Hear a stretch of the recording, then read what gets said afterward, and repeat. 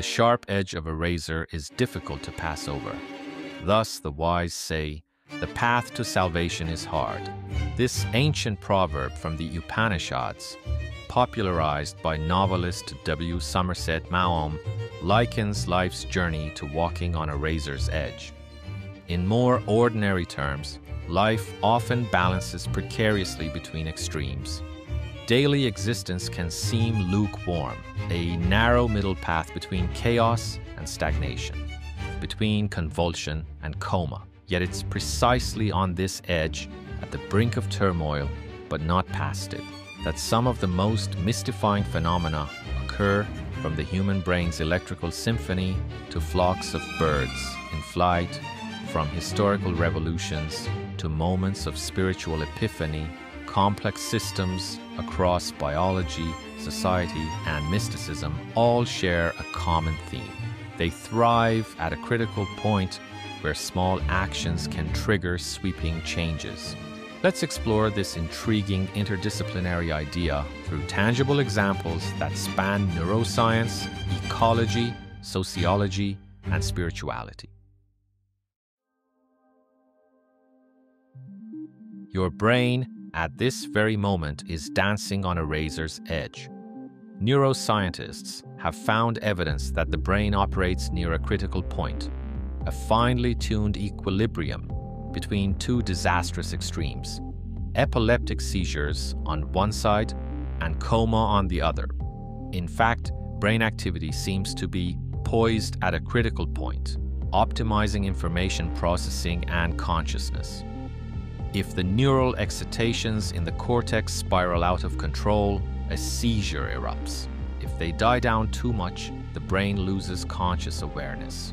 Remarkably, under healthy conditions, the billions of neurons in our brain self-organize to stay in that sweet spot of dynamic balance. Researchers observe bursts of neural firing called neuronal avalanches, which follow scale-free statistical patterns, a hallmark of criticality in physics. This near-critical state may be what enables us to think, adapt, and remain conscious, perched between chaos and silence. Why would the brain choose to teeter on such a knife's edge?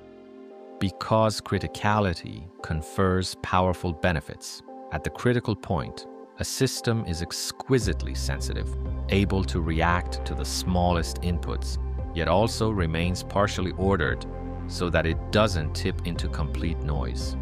As one scientist colorfully explained, you've got randomness and you've got order, and right between them, you've got the phase transition. You want to get as close as possible to chaos, but you don't want to go into the chaos. You want to be on the edge.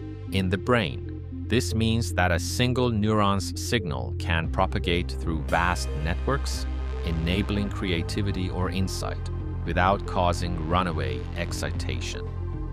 It's a delicate equilibrium, almost miraculous, as psychology professor Nicole Rust notes. Given that the brain is full of feedback loops that could easily amplify activity into instability. Yet for the most part, our minds stay balanced. In a sense, ordinary life is a state between a seizure and a coma. The brain maintains a middle ground, preventing both wild neural storms and flatlined silence.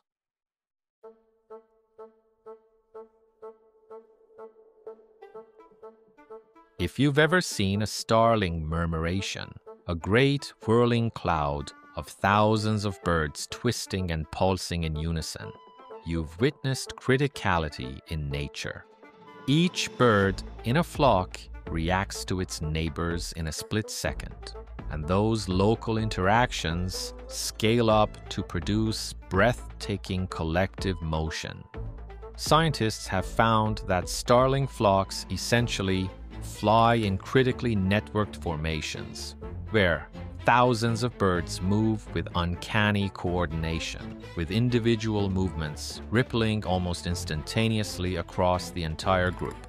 These ripples are so fast and far-reaching that they suggest the flock is poised at the brink of a phase transition, a state where a small movement by one bird can influence birds far across the flock.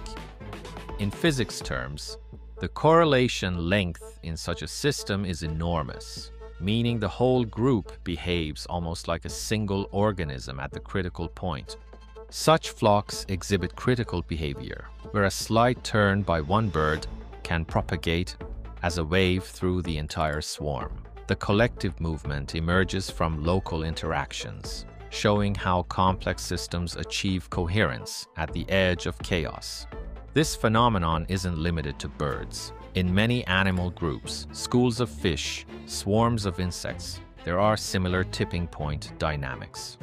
Take honeybees. When a beehive decides to swarm and find a new home, it does so via a kind of quorum-sensing criticality.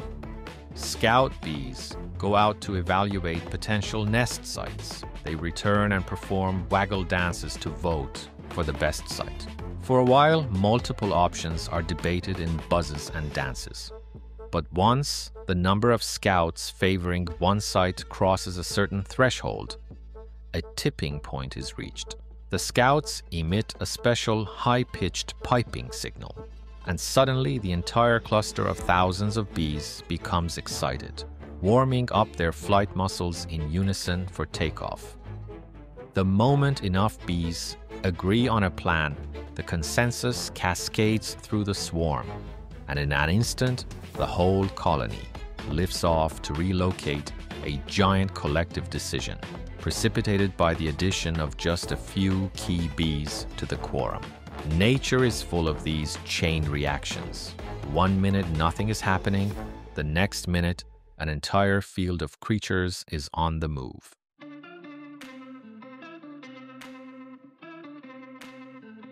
Human societies are complex systems as well, and they too have critical thresholds. History provides dramatic examples of massive social transformations sparked by single events. One powerful case occurred in Tunisia in December 2010. Mohamed Bou Azizi, an impoverished street vendor, reached a breaking point after enduring years of harassment and injustice. In an act of despair and protest, he set himself on fire outside a government office. This one tragic act became a catalyst for chaos in Tunisia, igniting public anger that had been simmering beneath the surface. Bou Azizi's self-immolation was the last straw for many Tunisians. Within weeks, mass demonstrations spread across the country, ultimately toppling the establishment. The shockwaves did not stop at Tunisia's borders. This incident was the spark that lit the wider Arab Spring uprisings across multiple countries. Here was a social system primed for change, needing just one critical flashpoint to explode. This pattern, long periods of tension, released suddenly by a minor trigger, recurs throughout history. The assassination of Archduke Franz Ferdinand in 1914 was one bullet that catalyzed World War I. Because Europe's political powder keg was ready to blow, the beating of Rodney King, caught on video, was a spark that set off the Los Angeles protests in 1992 after deep accumulation of anger in the community. A single Twitter hashtag today can unleash a social wave if enough people have been primed to respond. Sociologists talk about threshold models of collective behavior. Each person has a certain threshold for joining a protest or a riot, and once enough, others join. Meeting one's threshold, a cascade of participation begins, which may lead to good or bad outcomes. Society, in effect, can sit at a critical point where one more voice, one more event, tips the balance from calm to chaos. This happens on a personal level too. We all know of individuals who underwent a sudden epiphany or drastic change of heart from a seemingly small input. Those who, with hearing one sentence, are transformed, as the Persian saying goes. Perhaps you've experienced it. A piece of advice or a line in a book strikes you at just the right moment, and it changes your perspective forever. The information or idea itself might not affect someone else the same way, but because of your internal state, your receptiveness at that critical juncture, it triggers a phase transition in your thinking. Neuroscience has even studied aha moments when a solution to a problem suddenly clicks in the brain, often after a long period of subconscious processing. A tiny insight can rewire one's worldview, the mental equivalent of a drop that makes flood.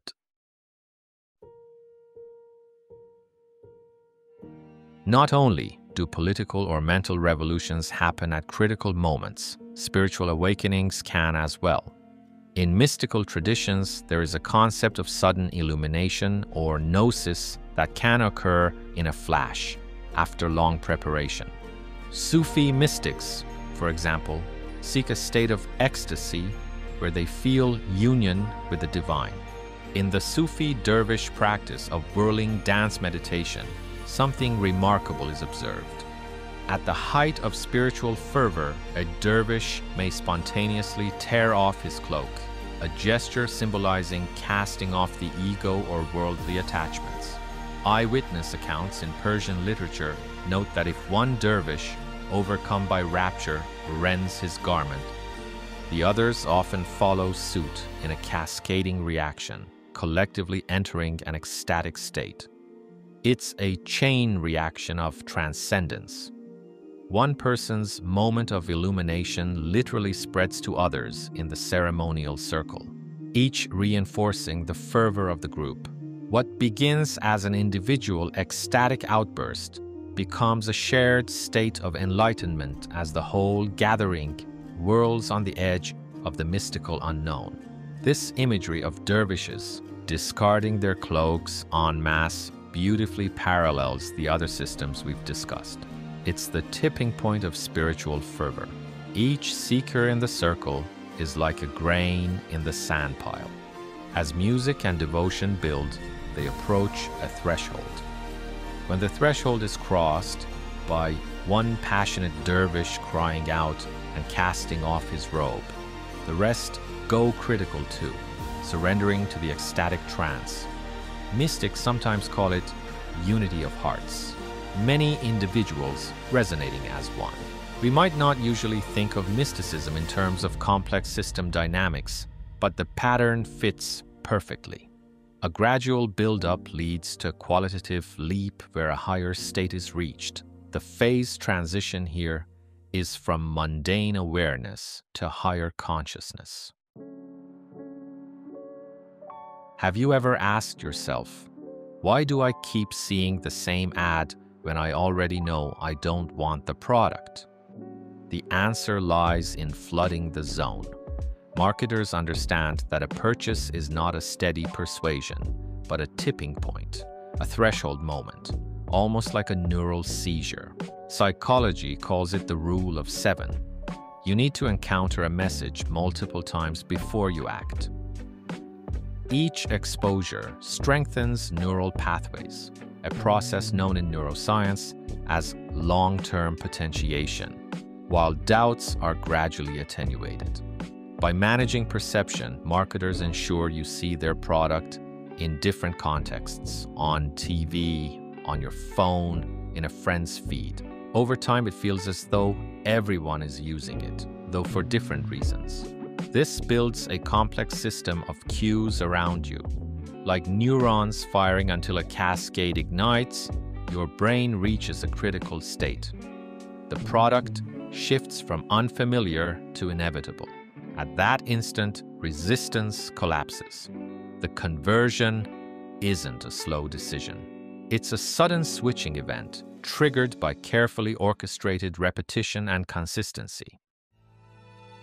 Romance, too, follows the logic of criticality.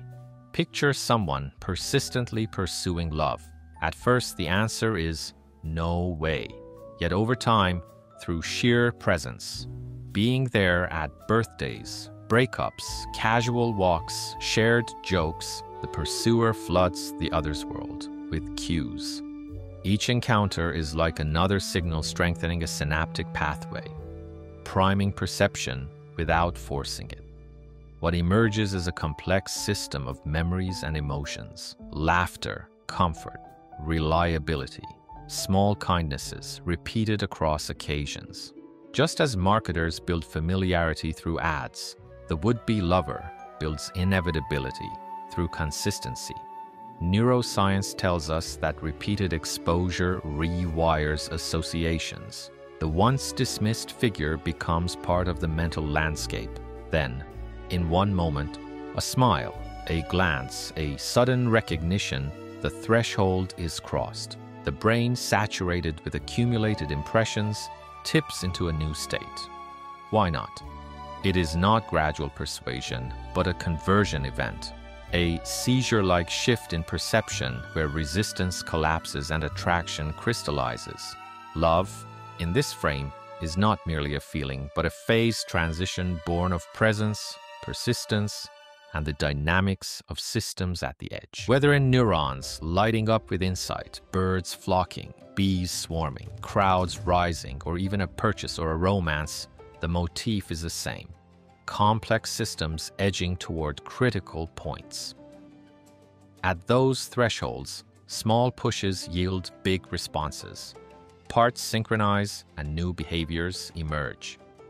Scientists call this zone the edge of chaos, neither rigid order nor pure anarchy, but the razor's edge where adaptability and transformation flourish. Living on this edge requires dynamic balance. Like a bicycle that stays upright only in motion, life at every scale operates within a narrow band of viability. Our hearts beat with variability. Too regular or too erratic, and danger follows. Earth's climate has long stayed within life-supporting bounds, yet we know a few parts per million of CO2 could tip it into crisis. Critical thresholds are everywhere. But this fragility is also strength. A brain at criticality learns and creates. Ecosystems evolve. Societies reinvent themselves. As physicist Maximino Aldana notes, criticality optimizes the balance between resilience and adaptability. Systems remain stable, yet flexible enough to amplify the smallest constructive signals. So, if you build a life around complex creative ideas, steady habits, and methodical work, you can expect non-linear breakthroughs and epiphanies to emerge. Because, as the saying goes, chance favors the prepared mind.